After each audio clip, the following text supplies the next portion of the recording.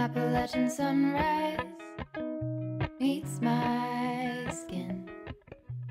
Even with my eyes still closed, I can feel it coming in. Golden, golden, I'll follow only golden, golden,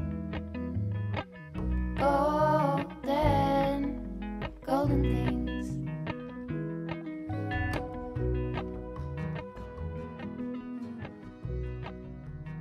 Good morning everyone, it is the day after, it's another Magical Moon video and I'm back down here with Ryan and the job is to remove this tree from the field. However, Jenny has made a very good point and we're all in agreement that it is too wet. As you can probably hear in the background, we've got lots of running water, there's a little riviere and you might be able to see, but the ground here, we'll do your little pan round, it's quite a slope. So the plan is we're going to wait, it's not going anywhere, as Ryan said, it's not an issue, we can move the horse, this is actually Cantho's field, so he can go in the next field, we can rotate because we've got that extra paddock we made, and also I'm away next week with Ryan, and as Jenny quite rightly said, we don't want to kind of do half a job Harry and it be left all over the place and the ground all churned up, so no harm done, so it's just a case of as and when the ground's dry, yeah, essentially. Yeah. Don't make it harder than it needs to be. Precisely. But while we're down here, by this little riviere that I was talking about, there is quite an exciting discovery. And as the next few episodes unfold, Jenny's going to be doing quite a lot during this week about our family and the home and the history of where we are. And it is very, very exciting. Toby touched on it in an earlier episode, but there is so much. We've only just scratched the surface. So come down here and I'll show you, Ryan, because he hasn't seen it. Something very exciting. And it's just the very, very tip of the iceberg to what is a very, very magical property. Let's go.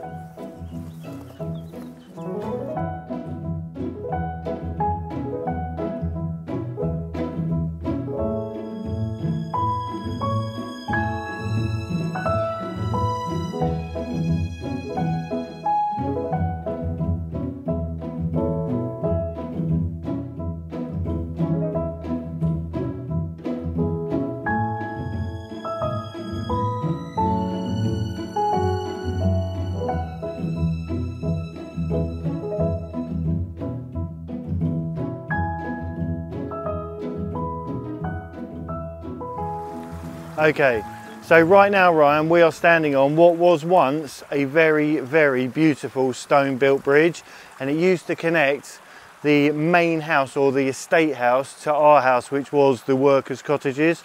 There were actually 4 families living in our house, as we mentioned, and there's loads of history, and we're going to show you those ancient maps and we're going to tie it all together and really build a picture of what went on here as much as we can. There's a load of investigating to do, but the good thing is my right-hand man, Ryan, is going to help us with the local French people. We're going to touch on some, or make some connections and see what we can deem from it, because it's going to be really interesting just to find out what went on here and how it all came about. But as you can see, this is now part of where nature has just found its way through, and there's all the rocks which are still here, but they've just been washed away. So it's just evidence of a bygone era, which is really cool. And it is cool that you've discovered it. Obviously, as you said, it is reclaimed by nature, but you can clearly see the remnants of the bridge that once was. And yeah, so I can imagine, obviously, as you said, you had the 4 families in the workers' barn. The workers' barn, as it were, or the workers' cottage, to put it a bit more kindly. And yeah, they've come to and from. Yeah, and it just is over the brow of the hill. So we're actually in the valley. We said, as we said before, where the fallen tree is, behind where Jenny is now, is quite a slope. There's obviously the slope down from this side and the little riviere or the stream that runs through.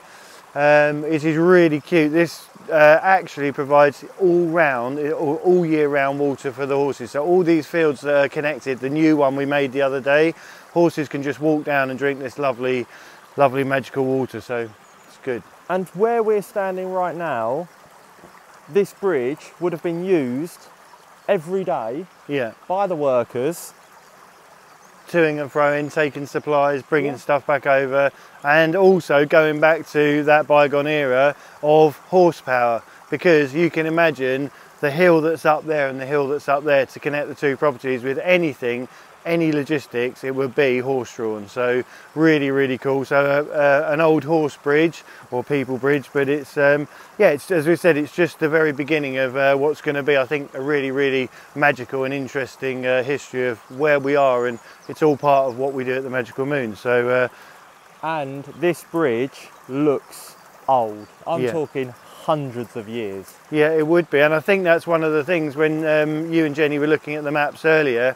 You can see we can date the house due to it not being on a map, and then it's then shown on a newer map, but we're just not sure the time difference between that. But maybe when we go to see the neighbours or we see the Marie, they might be able to give us a little bit more info, because I'm sure there's also one thing we'll do on our way out today.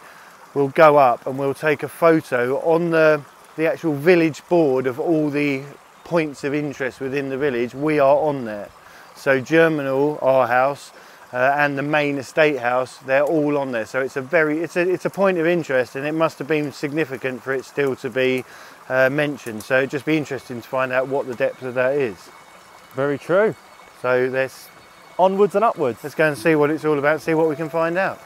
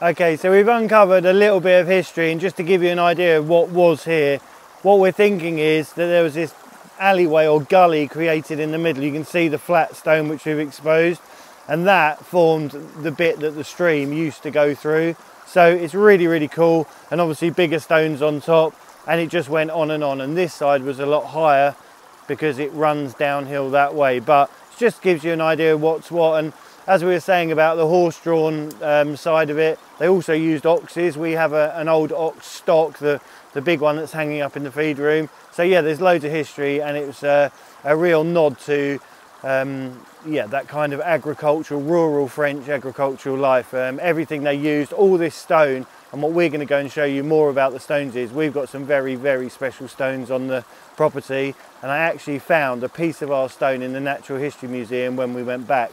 And if you go back to that vlog, the trip to London and back, you'll see it in one of the cabinets there. So it's very, very special, and we're going to take you on that as part of our journey. So we will see you very soon.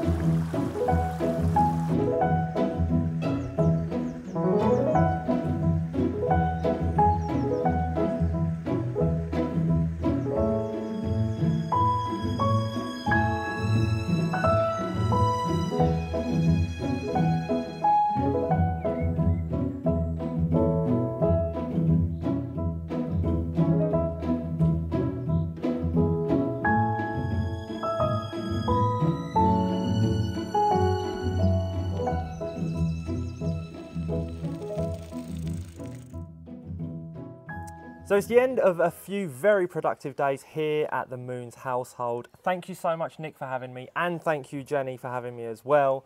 It's been fantastic. It's been, as I said, productive, and very productive, in fact, because today, Nick and we went somewhere special and picked up a somewhat sentimental item, didn't we, Nick? We did, and Ryan has very kindly agreed to produce, make and deliver the film on our channel. So it's very, very, it's just one of those once in a lifetime experiences, I think. So it's going to be good. You've got to watch it. In the meantime, we're off up to Ryan's house tomorrow, and I'm going to be helping him for the week up there. The kids are all on holiday. Auntie Sian is coming here to spend time with Jenny and all the kids, and they're going to get up to loads of stuff, so that's going to be good.